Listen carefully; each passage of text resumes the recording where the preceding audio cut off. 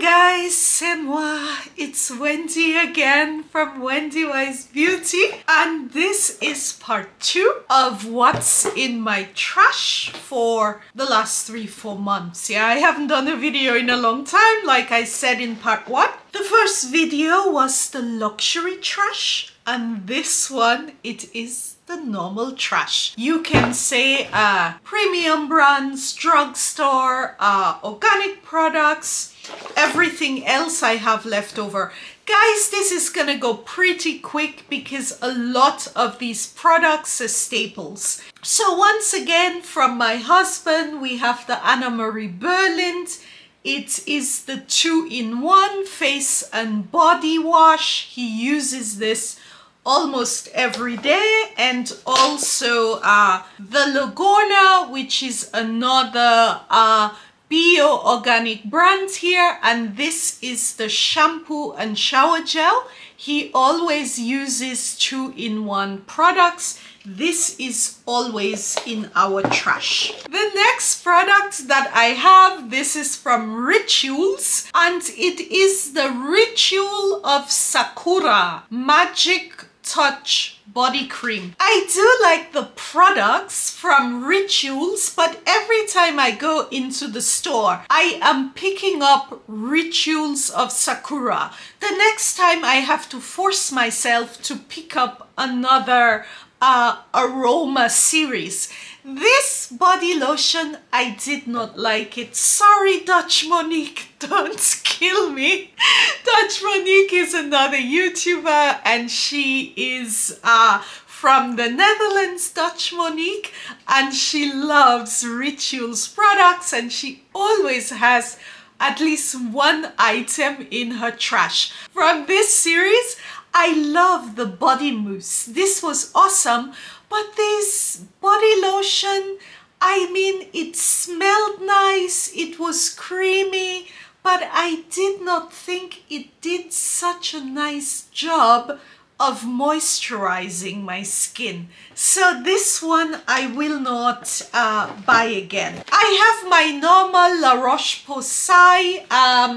This is my cleanser. I use this religiously. This is now sold in refillable bags. So I have the bottle and I just buy this, and then I fill the pump bottle that I have. This is 400 milliliters, and guys, I go through this like water because it is an all-over cleanser, and a lot of the times in the shower I also use this as shower gel. I think this product you will see on my channel more than anything else when it comes to trash. The next product, it is a little gem. This is from Yves Rocher, and it is called the Riche Body Scrub. Exfoliates and softens with shea butter.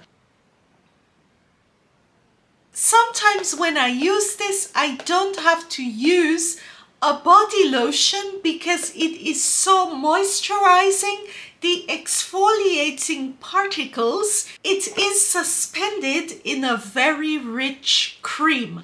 This, I think I paid $4.99 for this at Yves Rocher, and I will definitely be buying this again. This one is shea butter. They have it in different flavors, coconut or whatever, strawberry, but I like this one and I will buy the shea butter again.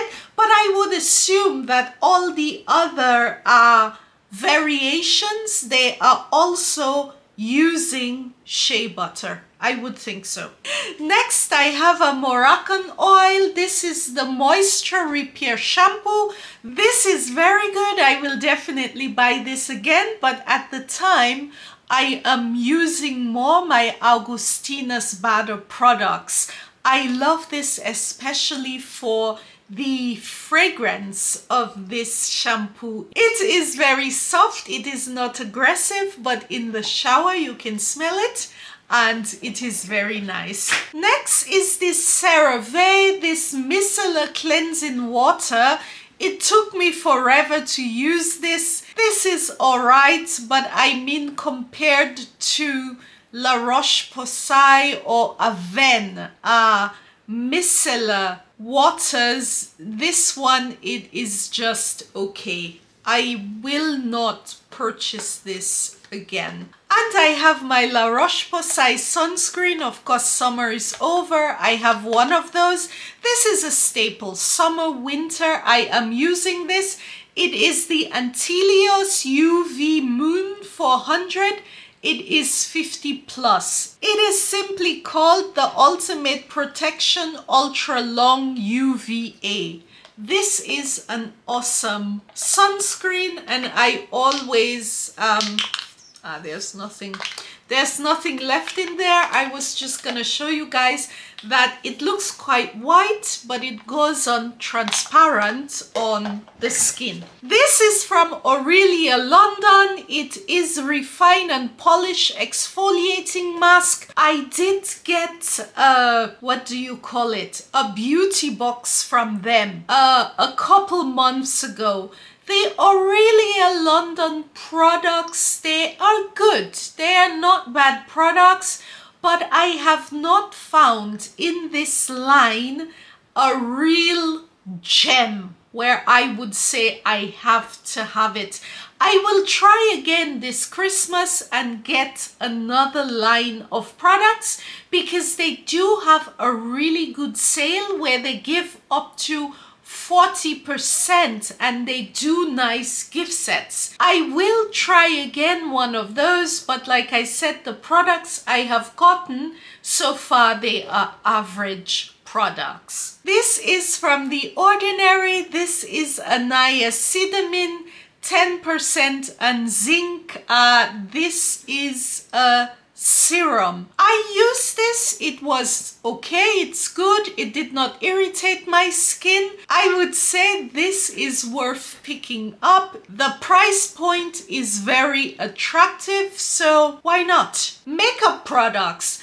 I did finish my Anastasia Beverly Hills Brow Wiz. I will not be buying this again. I also finished the Precisely My Brow eyebrow pencil. From these three that I polished off, I liked the one from NYX the best. Guys, in terms of eyebrow pencils, my go-to is the eyebrow pencil from Tom Ford.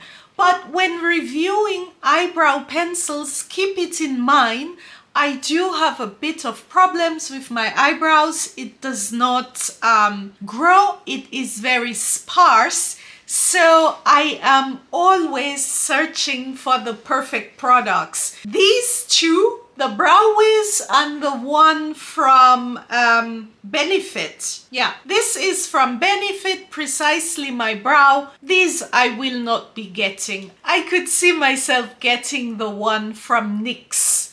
The one I'm using at the moment, it is from Maybelline. It is the Tattoo Brow Pencil. This one, I like it very much. But on me, it is pulling a little bit gray. I need to choose the correct color.